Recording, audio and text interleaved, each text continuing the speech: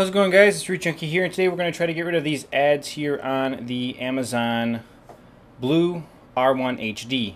So basically this device is ad supported, and I want to get rid of those on this device. I'm going to show you the simplest method that I've created to go ahead and remove these ads off the device. So what this is going to do is this is actually going to remove all of the Amazon ads. The application should stay, but the ad should be gone, and it's going to block OTA updates. And the reason I want to block OTA updates is because if Amazon wants to restore those ads after I remove them, they can do that by pushing an OTA update that does that. So we don't want OTA updates to function after we remove the ads off the device. So I'm just going to show you what I'm working with and kind of explain this as I go. So you're going to want to come down here and make sure that you're on this custom build version, which is v6.4, right down there at the bottom. Now, if you're not, and you're on v6.1, at the time of this video, those are the only two versions that are available, then it should still work on both of those versions. But if you're on a different version, newer than that, I'm not sure if this will work. You have to check and see if I have an updated file for you. But anyway, that's what we're going to do. So we've got all this right here. This is where the device is. Basically, you're going to go ahead and plug in your device just like it is right now, and we'll plug it in. So what we're going to end up doing is we're going to end up flashing this device here with a custom system image and enabling the device to be bootloader unlocked all in one process. So let's go to my computer and download the files. We're going to need to do this. Alright guys, here you go. This is the XDA post I made on this process. I'll be adding the video that I'm creating right now to this post actually once it's finished. So basically you're just going to download this file. So we're just going to go ahead and click on that, and it's going to open up to here, and you're going to download this removal file right here. That's pretty much what you're going to download. So you just click on it. It's going to be what, 1.3 gigs. So pretty good size file because we're flashing that system image, and just download it to your computer. Once you've got it on your computer, you're going to extract it, and mine extracted and looks like this. So you can see right here, this removal. And once you're in there and you've got it extracted, you're going to have these two files. So this one's got a scatter file and a system image and an unlock image. And then this one's got the SP Flash tool. So we're just going to go ahead and click on it. We're going to launch the Flash tool exe right here. And your scatter may load, it may not, but then basically what you want to do is you want to come over here to load scatter. And then you want to navigate to the correct scatter. So remove ads, yeah, so firmware, that's correct. So I'm just trying to see. So there's the two files, there it is. There is the scatter. If you want to see the full name, there it is. No ads, R1 HD no ads. So just click on that, and you can see that both these are checked. So this is going to be the system image. We're going to build a flash that has removed all of the ads and OTA updates. And then this is the unlock file that we're going to flash to allow us to bootloader unlock if we want to do that. You don't have to do that one. You can uncheck it if you want. It's totally up to you. And it doesn't do anything at this point. It's not like your bootloader is unlocked when you do this. But you can. It just gives you the option to do that, and I'll show you that in a bit. So from here, all we're going to do is go ahead and hit download. And over here at the device, you can see nothing started. But if we just power off the device, so just come over here while it's plugged into the computer. Just go ahead and power off. What happens is the device will go into preloader mode while it's powering down, and the flash on the computer will start. Now, about preloader mode. If this doesn't work and the device just powers off and doesn't connect to the computer and start the flash, like you can see happening over here on my computer, then what you're going to want to do is just power it on. And also, again, during power on, just hold down your power button. During power on, it goes and boots into preloader for a second, and if the computer sees that, again, it'll start the flash. So power down or power up, either way should start the preloader flash on your computer, which is really nice to know. This flash is flashing about almost 3 gigs of files to the device, because the system image is about 2.6 gigs. So it's going to take, it's not really long, it's probably like 3 minutes to flash. So I'm going to let it flash and show it to you what to do once the flash is completed.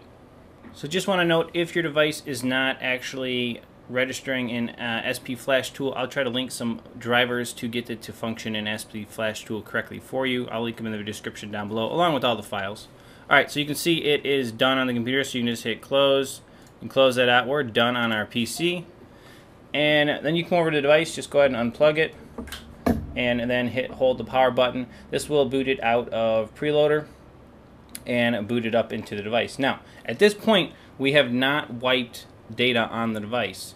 So currently all your stuff is still on there, and you should be okay. Now, what I've found is that sometimes after flashing this, I think most of the time, your lock screen still has one ad on it. Whatever the latest or last ad on the lock screen was, it's still there. And the best way to get rid of that is to wipe data factory reset the device. Once you do that, then the ads will be completely gone off the device, and you'll be good. And you will also have, like I said, blocked OTA updates or disabled, turned off. So as you can see, I still have an ad on my lock screen here. So it's like, oh, that didn't work, right? Well, it did. It's just that it's saved in user data. So there's two ways to deal with that. One, you can come down here to settings, and you can go to, let's see if I can find it, backup and reset, and you can wipe data factory reset the device, and you can do that. And then once it reboots, it's going to remove all of your stuff on your internal storage and all your apps and everything downloaded. But once you do that, it'll reboot and your ads will be gone off the lock screen. Or, since you already have an unlocked bootloader, or the functionality to unlock your bootloader, we can do another method that will wipe data factory reset with it. Or you can boot into stock recovery. There's lots of methods to get rid of the last piece, but you have flashed everything. So I'm going to do the last method to show you guys actually how to unlock the bootloader this way too, since it's part of this flash. If you're wanting to unlock the bootloader, basically we're going to show you some steps on how to do that right now. So to do that, now that we've done this removing of ads, we're going to unlock the bootloader to unlock the bootloader and then also wipe data. So to do that, you're going to have to come in here and just scroll down, and you got to go to About Device, go to your build number, and tap on it about 10 times, and it says you are now a developer. Go back, Developer Options, turn on USB debugging, and once you do that, you should get this. So hit Always Allow and hit OK. That's to allow USB debugging from this computer, and then we can close that out. So from here, we're going to go back to my computer and run some commands to unlock the bootloader. So to unlock the bootloader, you're going to need the Android SDK installed, or just install these files right here. Basically the ADB fastboot files. This is a zip that you can actually download from my site that has those 4 files. Just extract them to a folder. I'll show you also. You can actually get them from right here too. Right there they are. Mac or Linux, or Mac and Windows. So anyway, so you can get those files, and we're going to run some commands. So we're going to open a command window here. So hold Shift on your keyboard, right click, open command window here. That opens a command window in the folder with your ADB and fastboot files. So from here we're going to type in ADB devices and hit enter. So it comes back and shows that there's a serial number and says device. That means your drivers and everything are functioning correctly. So we're going to type in ADB reboot bootloader and hit enter. Alright, so at this point you go ahead and the device is rebooting into bootloader mode. It says fastboot at the bottom right there. So now we're going to type in fastboot devices, and it comes back with the same serial number and says fastboot. So that means our drivers are working again good. And then to check if your device is unlocked already or what's going on, just type in fastboot get var unlock, and then it doesn't give you the state, so we're going to do fastboot get var all. That works. Alright, so you can see right here it says unlocked no and secure yes. Alright, so now we're going to unlock the bootloader. So we're going to type in fastboot OEM unlock and hit enter. And over in the device, it just basically says hit volume up to unlock the bootloader. So we're just going to select volume up, or volume down to not unlock the bootloader. Either one. Alright, so it's just finishing up, and it's going to go back to fastboot mode. So we're back in fastboot mode. So now to check if our bootloader is unlocked, just put in fastboot get var all again. And this time you can see here that secure is no and unlock is yes, so that means your bootloader is unlocked. Now, I want to make a clean note right now. If you have stock recovery still installed on your device, you can just type in fastboot reboot, okay? and it'll boot in stock recovery, wipe data factory, reset your device, finish removing all the rest of the ads off the lock screen, and reboot it. Alright, that's great. You'll have to go through the setup process, but the ads will be gone. Or, number 2, if you have Torp recovery installed, at this point you need to type in fast boot format user data. And if you want to just be safe, you can just do this command anyway. So do fast boot format user data. So this way, whether you have stock recovery or you have stock recovery or Torp recovery, it covers you either way. And then you're going to do fast boot reboot, hit enter, and the device is rebooting.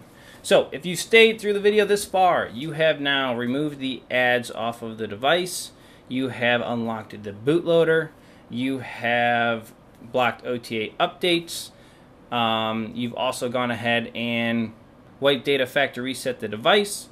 So we've done quite a few things, and we're actually done on the computer at this point, which is great, so we can close that window out.